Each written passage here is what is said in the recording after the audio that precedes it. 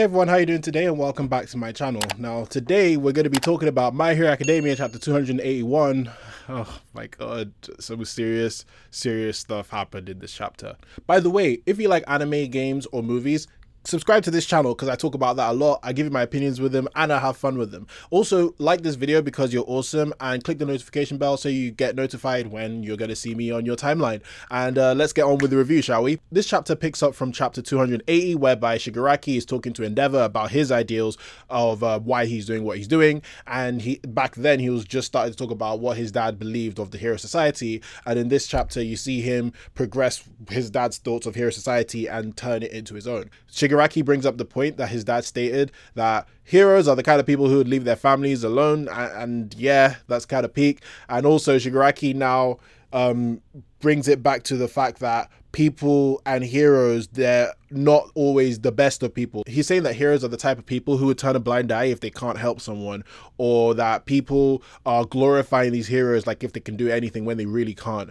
And you get a flashback of Shigaraki walking on the street and no one coming to save him. So it makes sense that he would have these ideals that he has because, you know, no one saved him apart from All for One. The reason why he's trying to take down this society is because, well, to be fair, he said this a lot in the earlier seasons of My Hero as well, but he's basically telling people that, listen, the people who you're calling the so-called heroes that you're thinking are amazing, extravagant, they're the best things ever, they're not, and I'm going to prove to you why. So that's pretty much what I understand of what Shigaraki's motivations are behind tearing down the Hero Society. And it took him a while to get to that point, but yeah, he finally understands that now. Endeavor's just like, all right, cool monologue, let's get to fighting, let's throw hands, and they continue fighting. But at this rate, he's noticed that Shigaraki's gotten a lot faster, which is crazy because Shigaraki, okay, well, it's not really crazy. We know he's ridiculously strong now, so, which is crazy to everybody else basically, because they're like, whoa, like Shigaraki, you're strong, like you're even faster now after I've done all this work on you, bruh. And the problem with Endeavor is that he's getting tired. Gran Torino's noticed that he's getting tired as well, and Shigaraki's just picking up the pace. At this point, Gran Torino tries to help out Endeavor by kicking his signature kicks to Shigaraki's head,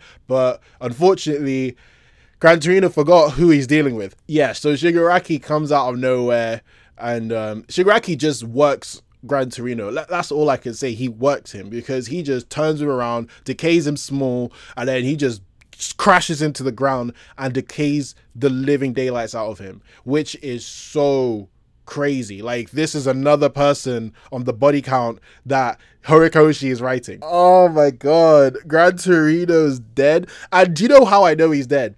He had his flashback where he was talking about Nana Shimura's reasoning behind leaving her son, well, Shigaraki's dad, out of the Hero Society, and it made sense. Like, it really makes sense. Nana Shimura does not want her family to be caught by any villains, especially how she's a well-known hero. So her reasoning is, hey, protect my family, keep them away from Hero Society, let them know nothing about me and anything I do so that they could be protected and not be harmed by villains or used as hostages, basically. And what was the saddest part is that Gran Torino, I feel like his last lines, he was saying that, oh, Shimura, did we, or something like along those lines, and it made me think, is he having regret for leaving Shigaraki's dad alone?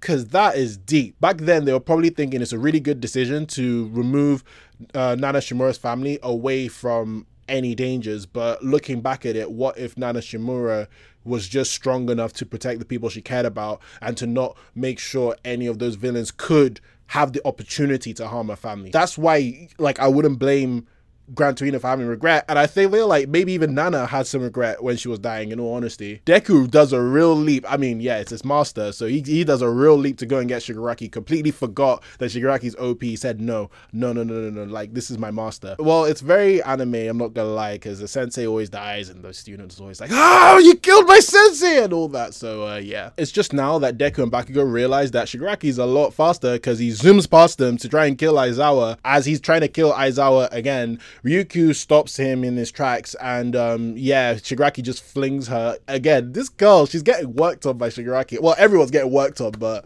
yeah, poor Ryukyu. So Ryuko's trying to hold Shigaraki at bay, but it's not working. Then Deku comes in, Black Whip, and he uses the rage that the Black Whip holder originally told him to use in order to make Black Whip more powerful, and he uses that to hold Shigaraki down. So as Deku's holding Shigaraki, Endeavor's coming to try and finish him off with any bit of power he has left, and then Shigaraki is just playing around with, I think it was his shoe he was getting something out of, and he was getting that something out of somewhere. I couldn't tell that well, but he was playing around with something, right? And he was like, oh, they didn't know I have this left. And I was like, what is he talking about? He pulls out the quirk erasing bullets, and I'm like, oh my god. And do you know how we know it's quirk erasing bullets? Because the final powder was Eri's face, and I was just like, oh my lord, man, no.